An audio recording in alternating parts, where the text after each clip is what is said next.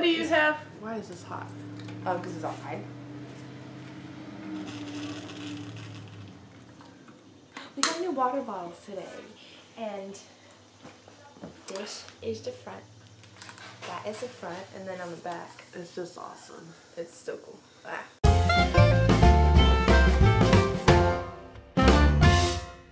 So, again, a lot to talk about. Let's just kind of jump right in and get going.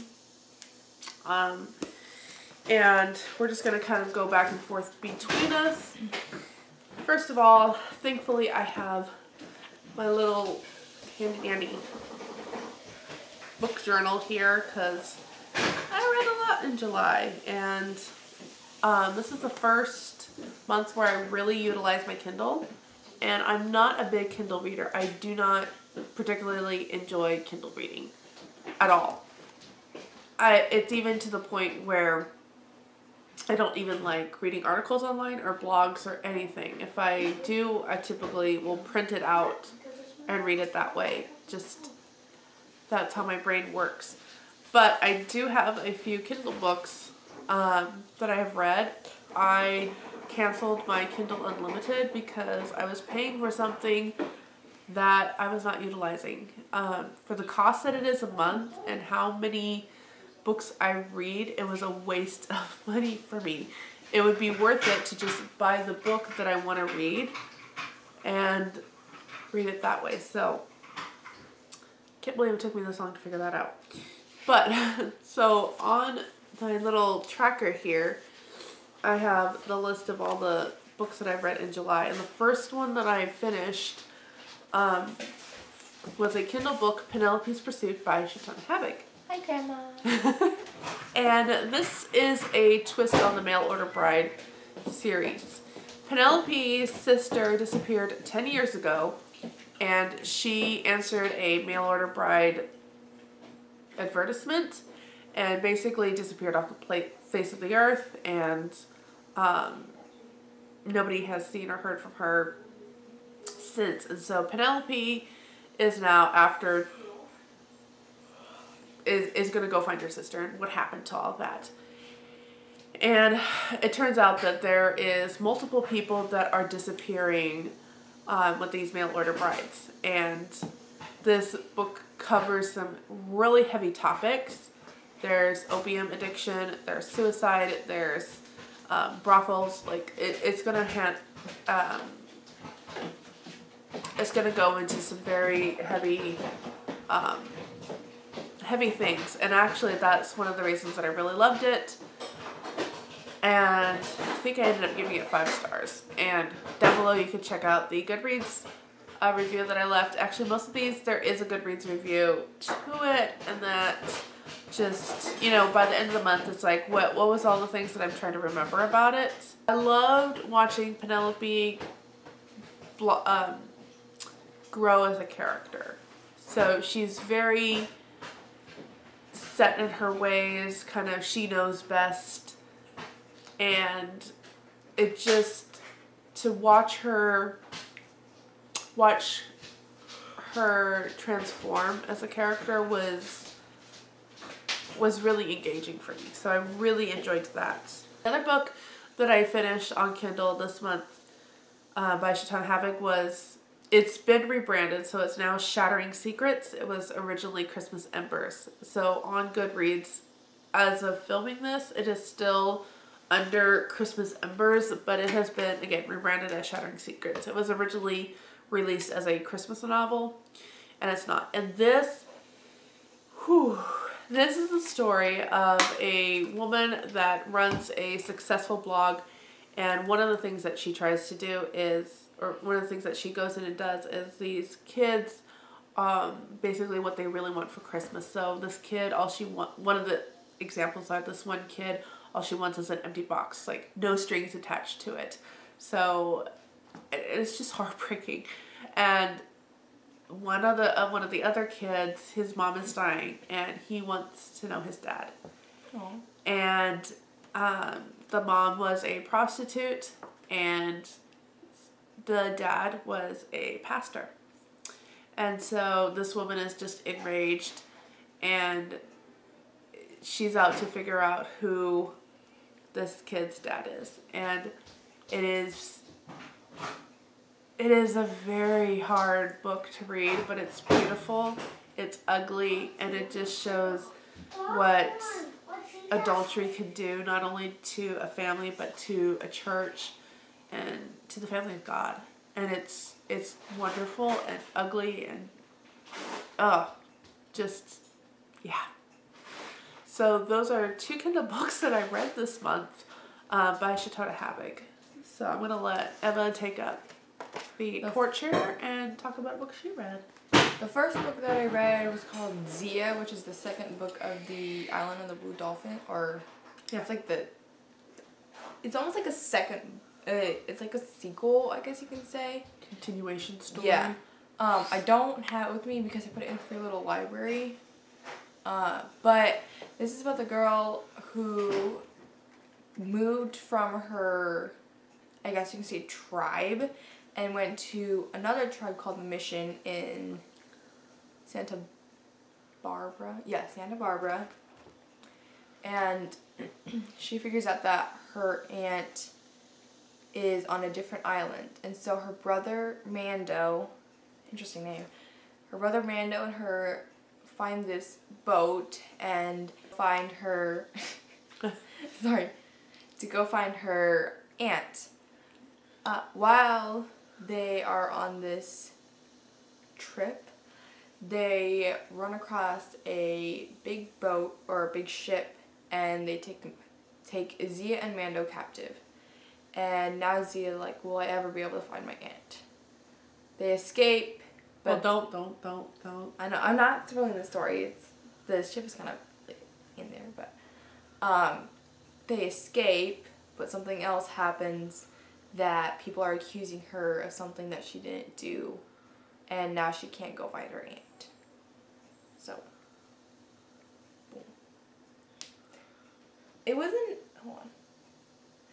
an interesting book. I like Scott Odell's writings, but when he writes about, I guess you could say, like Native Americans and things, it's hard for me to understand some of his writings. But other than that, I liked it. Probably, I would never read it again. So, I don't own it anymore. Because I would never read it. It was a 3-star read for me. The first book I read was I Will Repay by Baroness Orczy. And this is, I thought it was the second book to The Scarlet Pimpernel. There seems to be a couple of conflicting, this is either book 2 or book 3, depending on what source you use. This is the story of the Scarlet Pimpernel kind of still going on with the French Revolution, and it opens up 10 years before the main time. I think it was 10 years. Everything is 10 years. Now it's kind of confusing. But what happens is there's our main character, our main hero, who he gets trapped with this basically Aristocat who's too big for his britches kind of boy, and they ended up in a duel. Our main character does not want to be in here, but he just is goaded, and finally, everybody's like, you've got to stand up. He has challenged you to a duel, and he's like, I don't want to do this stupid thing, and ends up killing the boy because, well, killed or be killed, because that's how duels work. So stupid. And back home, the dad is basically like, he turns to his daughter, he's old, decrepit, dying, turns to his daughter and says, you will avenge me, and you will avenge your brother. And when you have the opportunity to take this guy out, you're going to do it, swear this oath to me. And so she's like, I guess I do, because you're my dad, what else am I going to do, you're dying. And then we fast forward 10 years later. 10 years later, now we're in the middle of this French Revolution, and she ends up running across his path, and she ends up needing refuge with him, and he kind of watches over her and saves her. And basically, they kind of fall in love, but now she's like, but I've got to keep my oath to my father. What I didn't like about this is that the Scarlet Pimpernel is in here like twice. And the Scarlet Pimpernel is like the best thing about. And also I have a cold. So I'm really feeling stuffy right now. So. So. It was like a 3-star read for me. It was really intriguing. I wish I could have gotten it without it being abridged. There's nothing to abridge. They're pretty short stories anyway. Whatever. So it was a 3-star read only because like I love the Scarlet Pimpernel. I love his character. He's just funny, and we didn't really get to see that. We just got to see a love story of like Les Miserables. Do I, will I, don't I don't know. There was that. And then the other one that I read and finished was an audiobook that my husband and I listened to as we were driving. And that is the Jesus of the East, or Seeing Jesus in the East. And it's by Ravi Zacharias and Abdu Murray. That was a 5-star read. That was really interesting because it was talking about the Eastern cultures and why Jesus was just a new phenomenal. He was into the storytelling, which is huge in the East. But his stories didn't fit the Eastern culture. And that's kind of what separated him. And how Western culture and Eastern culture, how we have this divide, but we also have this unity between us that comes with Christianity and the Bible. It was really, really good. I really enjoyed it. The guy that read it did a great job. And one of the things that my husband was frustrated with in this book, he's like, I want to make notes and I want to stop and I want to highlight. And I was like, that's one of the reasons why I like listening to nonfiction. It's a double-edged sword for me because, like you, I want to stop and I want to make notes and I want to highlight and I want to do a little more research and things like that. It's a double-edged sword. That is my first inclination. But that's also what gets me stuck with nonfiction. Having it as an audiobook where they're just going and you have to just go along with it is one way that it's easier for me to just take in the whole book and take in the whole story. And yeah, now I want to reread it and kind of take little bits by bit, but I got the full scope of it, and so I wasn't stuck on the little details that tend to happen. So the next one I have was a DNF. It was the Follow Me Back. I probably should have read the first chapter too, but I got to the second chapter and there was already the S word, so I stopped reading it, and there was and it wasn't just the S word though. It was like the girl main character. The whole front of the book, I was like, you want to read this because it had something. See me, want me, and love me, and I didn't see that at first. I was like, you want to read this? What? And it opens up with her obsessing about a guy. I was like, are you sure this is what you thought it was? It was not what I thought it was. So that one went, and what was that book that you did after? Follow Me Back. Follow Me Back. Yeah. So that was the DNF. And then we did Nim's Island. We did as a read aloud. And then for the read aloud, we read Nim's Island again. Read the book, watched the movie. Movie's not like the book. It's not. It's good, but it's not like the book at all. This is about a girl who has such a big imagination, who lives on an island with her father. Her mother is dead. Yeah, dead. And her father's such a big scientist, so he takes his boat different places trying to collect plankton and studies them. Well, one day while he's out, he doesn't return, and she gets this email from Alex Rover, one of her favorite authors for these adventurous books. Yeah. So she starts writing, and then she's like, I need you to come because my father is not here, and blah, blah, blah. Alex is not Alex. And she realizes that this Alex Rover is not what she thought she was, or this person was. Yeah, but again, the movie changed Yeah, it did. It's a short little book here, so you're gonna have to make some fun parts, or make it bigger in the movie, because this would be a very short movie. But golly, I don't know. It was just like, that's not what the book was like. There's so many things we were like, what? Yeah. Like, So, Alex Rover she's an adventurous person. In the movie, she's scared of everything. Well, but in the book, she was trying to figure things out too. Yeah, but not as much as the movie did. Progressive soup. I don't remember that in the book at all. No. Where she would only eat the one thing. Yeah, there was just some things. It was like, okay. No. Yeah, the book was better. Yeah. Okay, I need to get talking here, or if we're gonna be here for a while. I do have a couple of DNFs. I don't typically talk about DNFs. I don't. But I DNF'd a book that you ended up reading and enjoying. I DNF'd Never Let Go by Elizabeth Goddard. And I was just like, every time this guy enters the room, there's sparks flying. This is supposed to be a mystery. And this is more of a romance. And they're driving me crazy. Even her one friend has like daggers flying out of her when she looks at the sky, and I'm like, can we get to the plot line here? And I DNF'd it, but she read it. I think it was the ending that you were like, wait a minute, some things aren't adding up right. Yeah, the ending was a little confusing. Like, it says it's a girl, but later they say it's someone else, and I'm like, it doesn't fit. It doesn't fit. It was so confusing. But other than that, I liked it. It was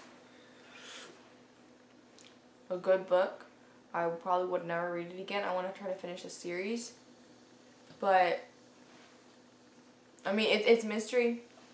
They're trying to find who killed, or not killed, but kidnapped this girl. It's now been 2 decades later. And they're trying to find her. I know at one point when I stopped it, and this is very early on, I stopped it early on, there was even suspicion that the dad was not even died of natural causes. He was murdered, possibly. It's called grandfather. Or grandfather. Willow's grandfather she figures out was murdered, and she was wondering why and who did it. And yeah, so there's all that. And she's now taking over the case that the grandfather had. Yeah, because he was a private eye. Yeah, it sounded fun, and it was Christian, so I was like, okay, this will be interesting. No. The other DNF that I'm going to mention is because it was part of the Read Your Bookshelves challenge that Chantal puts on. And in July, the prompt was, starts with the same letter as your name, and I'm Shalise. So it starts with the C, and so I had the Confessions of Franny Langton, and I had really high hopes for this book. I really need to just be like, the high hope books, just get rid of, because they've been duds for me, and books with low expectations have been really, really good. So I think we need to pause this and change the battery. With this book, it is about a girl on a plantation in Jamaica, and it is basically she becomes a house slave instead of in the field, because the one guy just has her come in, and she is liked and disliked, liked and hated by our main woman. You can share that's not. Oh, he just does that all the time. Okay. And so I thought it would be okay. And it all opens up with she is accused of murdering her master and mistress. And so now she's gonna be like telling her story, like, why would I murder them? I loved them, and all of that. And I'm reading this, and the narrative is just so confusing. I'm just getting lost easily, and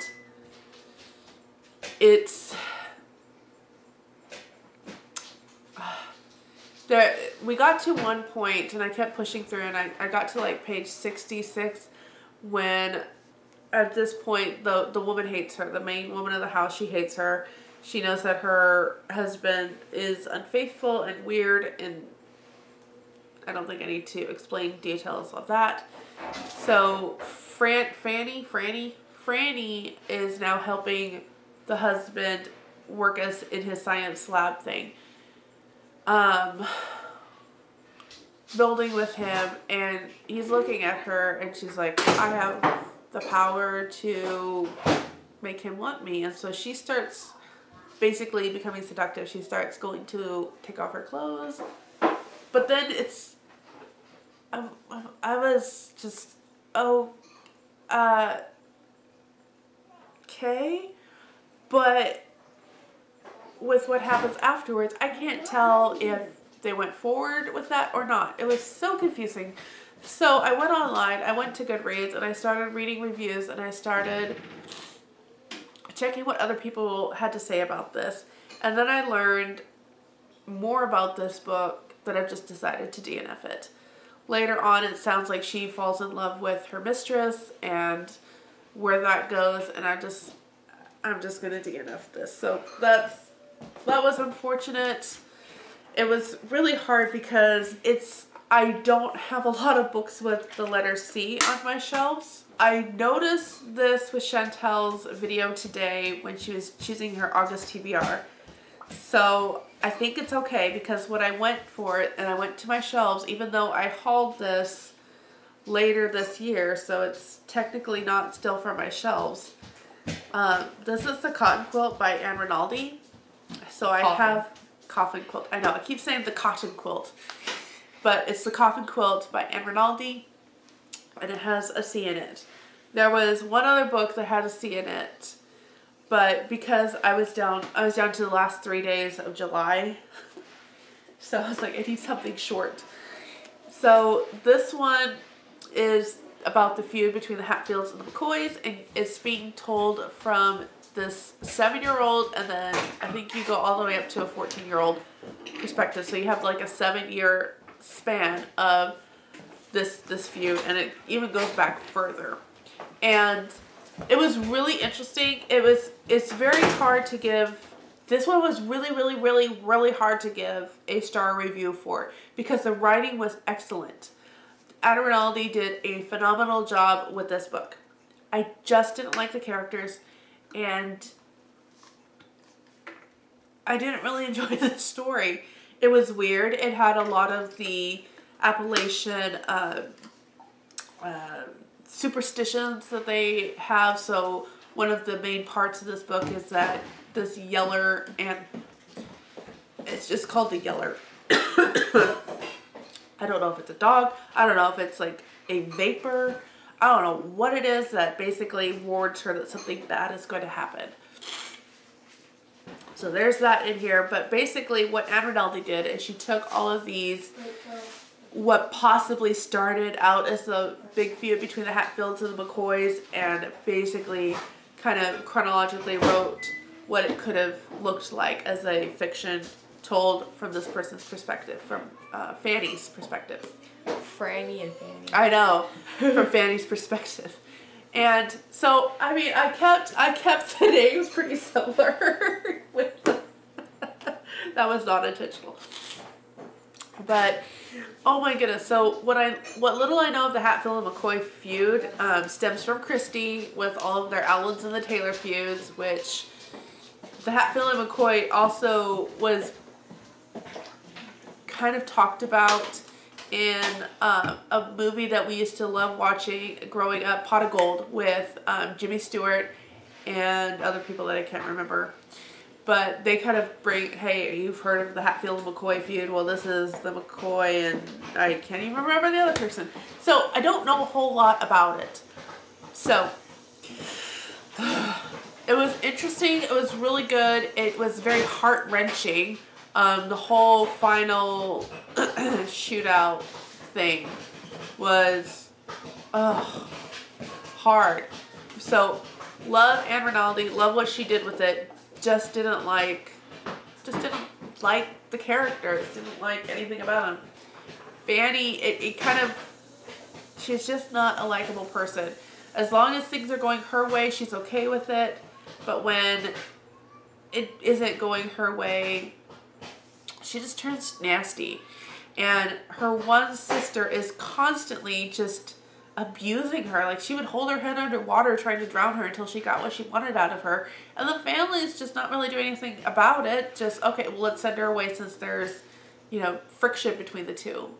Just, what is going on here? So that's what I'm going to do for the Read Your Bookshelves challenge. I DNF'd one, but in order to finish the prompt, I ended up picking up the coffin quilt. And the coffin quilt is just, her sister basically starts working on this quilt where she's moving coffins that are around the edge of the quilt, moves to the center as they die. Like, that's, it's weird. It's so weird. Our book. Okay. We need something happier. Not really happy. For mine, DNF. Yeah. Oh, yeah, your July DNF was, your July Read Your Shelf book was a DNF too. I picked this up at a Christian bookstore, and it looked so good. I was reading the back, and it looked so good. I start reading it, and some of his sentences are really choppy. It's really confusing. I feel like I've missed another book. Previous book. Yeah. But this is the book one, and I feel like I missed his entire life. Why is this school he went to, why is everyone there hate him so much? And so I think I might have missed a book. Well, I decided to continue reading it, and now they're going to war against these people. I don't know. There's elves, there's people with magic powers, but like, I don't know what the long haul is. I don't know. Oh, Melanchians. Melanchian, that's what I would say. It's almost like Martian. It's Ashanta, Melanchian. Melanchian? I don't know. Elven. So Elven is like people who are elves and they speak elf. I don't know. I don't know why why he's going to war with them, why this orb is so sought after. Yeah, like everyone loves it and everything. It was so hard. Then I got to a part where he's captured by witches and his dog comes to save him. The dog tears out the witch's throats and crushes one of the skulls, and he goes into detail about it. And I read one more chapter after that, and I'm like, you know what? It's not worth my time. I can't get half of the story. I'm not enjoying it because I don't know half of the story. And then we had found, if I remember, I'll link it down below. We actually found somebody that was saying the exact same thing. Yeah, so she was telling me this, so I go, excuse me, I go on Goodreads and I start reading reviews because I'm like, well, surely somebody's going to address some of these things. And yeah, somebody actually went in and was like, what the heck is going on here? Yeah. And she was laying out point by point. I'm like, Emma's told me that. Emma's told me that. So I just showed her the review and she's like, exactly. Yeah. I was like, exactly. Like, I agree with this person. I couldn't finish it. Oh my word. This is like the month of DNFs. The Joy of X. My mom bought this thinking it would help with math. But it was making math seem so much more difficult and complicated and it was almost like he was doing Common Core math, making this simple concept and going like having this whole entire chapter of what you can do, and I'm like, just do this and this and boom, you're there. You don't have to go into detail about it. But it was so hard to get through just one chapter. I highlighted a couple of good things. So like math always involves both invention and discovery. We invent like the concepts but discover their consequences. I like that. Like anything else, our arithmetic has its serious side and its playful side. It was making my head hurt just reading it. Like, but I'm done. I don't want to make math seem so much more difficult because I'm already in algebra and it's... I don't have a book to... It was a book that I have read for a review for Celebrate Lit. So I will leave down below the blog post that I wrote for that. And this is Blood Sisters by Jim O'Shea. I started reading it and basically was like, I have low expectations for this book. I even had snapped a section of this and sent it to my mom and said, based on this, how old would you assume these girls are? And she gave a number that I was pretty sure that I would have said, you know, 16, 17. Yeah, these are 20-year-old women. I was like, no, they sound like teeny boppers, not young adults. It was hard. But the more the book got into, the more I was actually drawn into the story, which that gave it a higher rating for me. It went from like a 2 to a 4 star. I just don't think this guy understands women very well. And this is a story basically of her twin sister was killed in a tragic accident on board a ship. So she had something to do with the military. Are you eating popcorn in our video? Yes, I am. You hungry? Mm-hmm. Teenagers.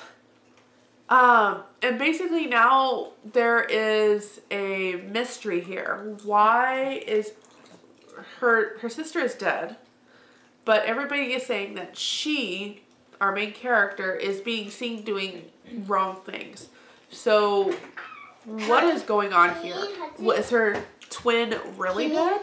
It's almost like a 3 by Ted Decker. That's where my mind went. Like, is this one of those situations where she doesn't really know what she's doing and she has another personality? What is going on here? I was so enraptured. I was trying to figure everything out. Everybody she loves is dying. Like, what is going on here? So again, it brought up to 4 because I did not predict the ending. Nope. Kind of wondered, but no. Ending was a full surprise for me. So that was really interesting, especially because it is a Christian. It's a Christian mystery. There's another word for it, and I can't think of the word. But anyway, Thriller. Yeah, it's a thriller. So that one was really surprisingly good. Then I'm going to get to the one book that I read. Remember we had 5 books that we were trying to read this summer. I thought I was going to get 2 done this month. No. But I did get 1, and that is the Mother-Daughter Book Club by Heather Vogel Frederick. Really thought this was going to have like a high rating. No. What I assumed this book was going to be was kind of a 2 point of view. We would go back and forth from the mother to the daughter. No, we have 4 points of view, all having to do with middle grade hormonal girls. And I do not like books like that. And it's all centered around, this particular book, our first book, is centered around Little Women. And what personalities these girls have and how they fit with the characters of Little Women. But there's like 3 girls here that are considered not in the in group, and then 1 girl here is considered the in, you know, like the popular, Miss Popular. So 3 girls against the 1. The 2 moms are more of a hip mom, more of a money mom, and a model mom. And so the model mom has a girl that's anti-everything. She's hockey, she's everything. And so even though it would have matched for the hockey girl to go with the popular girl, didn't work. Anyway, it ended up being 3 stars because I don't know, even now I'm thinking, did I really give this 3 stars? It's kind of surprising to me. Oh wait, I have Never Let Go, and wait, Never Let Go. Didn't we just do that when I said it was my DNF and you talked about it? Kind of. So I kind of talked about it. There was our main character Willow, and then our other main character Austin. They had a past that Willow wants nothing to do with Austin anymore, but they end up. Every time they go into the room, they can't stop thinking about each other and wanting to touch each other. There's a reason I DNF that book. No, it's not all that. Because even Willow doesn't like it when he comes near. I know, because I really want him, but I refuse to have anything to do with him. But I really want him to. Yeah, it's kind of like that. Thank you. And so they grow closer together while they're both working on, Austin's helping Willow, and together they find out who has kidnapped this girl. But on top of that, there was 2 people that were murdered while they were on this case, and Willow was almost murdered and Austin was almost murdered, and they're wondering why they were murdered. Why is this person after them when all they're doing is trying to find this one girl? So while they're doing that, their relationship grows closer together, and blah blah blah blah. You get the point. Shocker. And then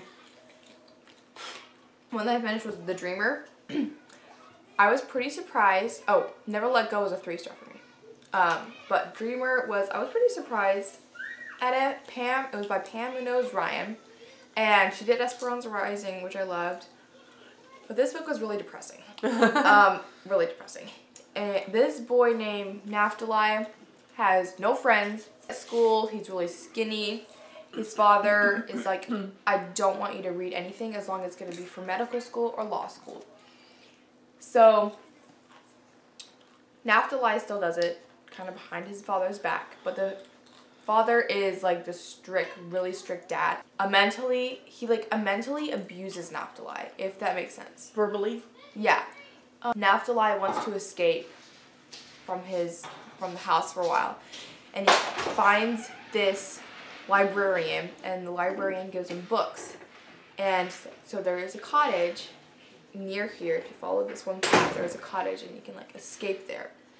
So he does, and he meets these swans, and they're his only friends. He also likes to write. He's so good at writing, and one of his writings, or I guess it's like a poem, it got published into this newspaper, and he got a scholarship. And so after he got that scholarship, he became more noticed by people, and he was like, that's the only thing I've ever wanted, is to be noticed by people, not to be abused by people, not to be laughed at by people, that kind of thing. I only gave it 2 stars. It was okay.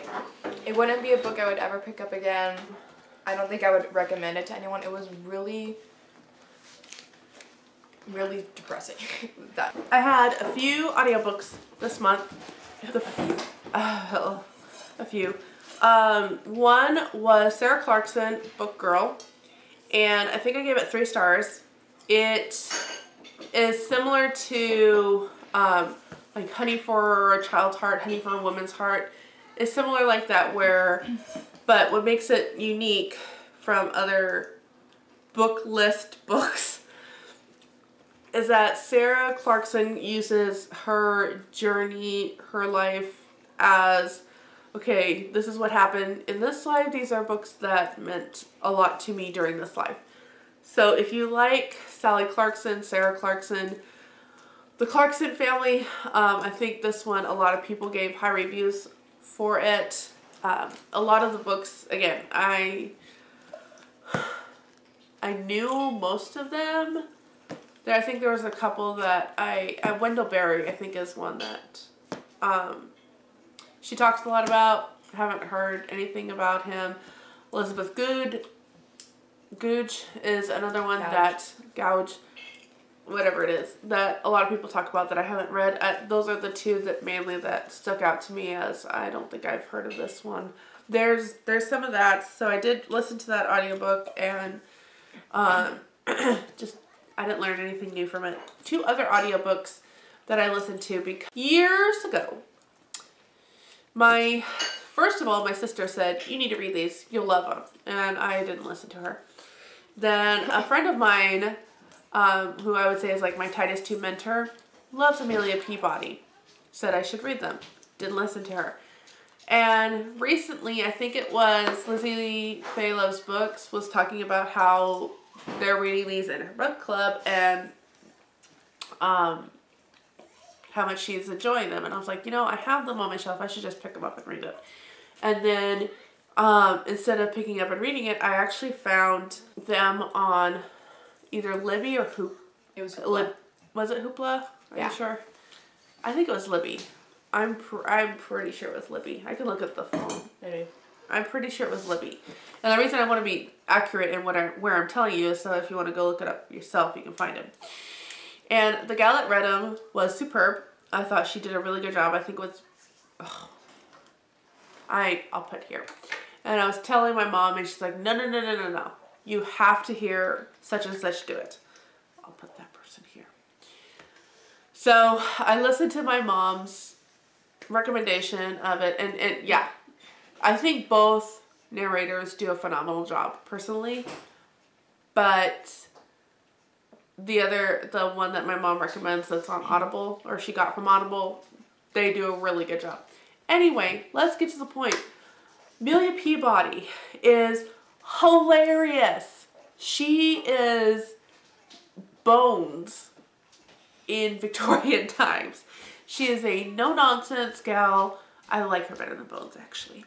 But no-nonsense, wants to be an archaeologist, ends up in these fun mysteries, usually dealing, so far, I think, all with Egyptology, Egyptian, things like that.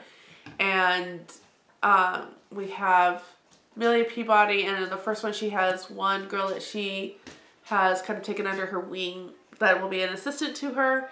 And then they run into these brothers who are Diggs, and the Emerson brothers. One is Radcliffe and the other is Walter. And they're funny. They're just, it's a ride. And it's, the first one you have Crocodile out of the Sandbank. You have who is basically pretending to be a mummy and haunting these people and all of that. And then I think even still, the Curse of the Pharaohs, you still have them coming up and figuring out. Anyway, all that to say, it's not so much the mystery that's the best part about the books. It really is the character Amelia Peabody, and just she's hilarious. I don't know how, I don't know what other adjective I can give her. I had so much fun reading these. I laughed so much. Definitely enjoyed them. We need to wrap up this book. Yeah. So, I also had a buddy read that Becca from Hickspix Books and I read The Other Einstein together, and I loved reading this with Becca. We were going back and forth on different points, and yeah, just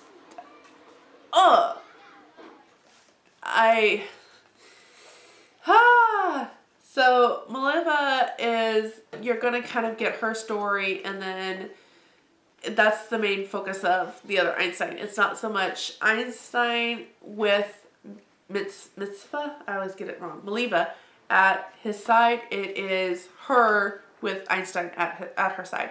And this story basically says, or this Marie Benedict is basically taking the idea that the author of the theory of relativity was actually more the work of Mrs. Einstein than it was Albert. And he just is a twit and took all the credit for himself. And this does not paint a very flattering picture of Einstein. And so when I finished the book, and I think I gave this book 4 or 5 stars. 4 or 5 stars. No, I don't think I gave it 5 stars. I think it was like a 4-star read. It was really fascinating to know all the things that she had to go through and the insecurities that she had to overcome, and how in her mind she went far and beyond the expectations that people had for her. But it was kind of irritating at times because she would conform to what people assumed she needed to be, but then she would step out of that conformity and go do what she knows she does well, but then step back. And so anyway, it was kind of frustrating at times, just her character, but I thought Marie Benedict did really well, especially when you went back and you looked at the author's note and how she kind of put all of this together. And some of the other stuff that I looked into about this, I thought it was really really well written, well put. So I enjoyed that. I thought, again, I will probably, Becca found some of the science stuff a little heavy, and I understand where she's coming from, but I honestly found the science in here easier to get through than the next book that I read, which was Albert Einstein and the Theory of Relativity by Robert, and I am not going to be able to say that name. But this one is actually assigned in Ambleside Online, which I know some of you that watch it know what I'm talking about here. It's a homeschool program. And she was assigned to this book 2 years ago, I think, assigned for science. And I had never read it, so after finishing the other Einstein, I picked this up to kind of, okay, what do other people say that Einstein was like? It was interesting to me how similarly they corresponded with information. So Albert Einstein in here kind of starts off as, yeah, a little scatterbrained, a little hoity-toity, but a still likable kind of guy. And then the more he progressed in his life, just the more of a short-tempered kind of character, and this seemed to back that up really well. One of the things that I thought was interesting in here is it opens up with him seeing electricity for the first time, and I did not understand all of the stuff that electricity brought about. For example, this one, like, people were selling and buying all sorts of electric oddities. There were electric garters to improve posture, electric cigarettes that could be lit without matches, electric combs to control stubborn hair, and even electric necktie lights to give a fashionable glow to a suit of clothes. And that's just stuff that I'm like, I don't remember us learning about that when electricity was first coming out in the 1900s. So there was definitely some things in here that were interesting, but it was a very heavy book, especially when our author got into the science stuff. Talk about your eyes glazing over and not understanding a word that's going on. So at one point he will go into how the theory works, and I didn't register a word of it. I had no idea what the whole relativity theory is, other than I have a little bit more with this and how light travels, I think. I'm not sure. So, but I found this one very heavy. I would almost, if it's about Albert Einstein that we want to learn about, a lot of what he said is backed up in here, except for the kind of character his mom is. So I think these worked well together. But yeah, other than this one brings out that she was Mitza is interested with Marie Curie. This is more explained in here. This one barely mentions her even being in the picture at the time. So I know this might be a little confusing, but because of that, it also brought me into reading these two books, which is about Marie Curie, which fits in with all of these. And to be honest, I found this one a lot more interesting than I did this one, and it is a lot smaller. It's by the same series of biographies, but it's a lot smaller, and this one is about Marie Curie. And holy moly, Marie Curie was a fascinating woman. She balanced her work, her dedication to her work. She was fully dedicated to it and all into it, but at the end of the day, she was still a mom. And at the beginning of the day, like, she still needed to find a way to provide for her family, and so she did. But she is a fascinating woman. Wow. She was very remarkable, and I really liked just the kind of woman she was. She knew what she wanted to do, and she went for it. She lived simply so that she could devote her time to this. It was a very, very, very moving story, and because I had this one, I also wanted to compare it to the Who Was Marie Curie, which we already had. And I would say this is like a second grade, maybe third grade type book, and this one would be better for fourth, fifth, sixth type of book. And then you could do, this is more of an Einstein, but anyway, I would say that these covered pretty much very similarities. This one is a very simplified version of this, and with this one, it kind of gave more of a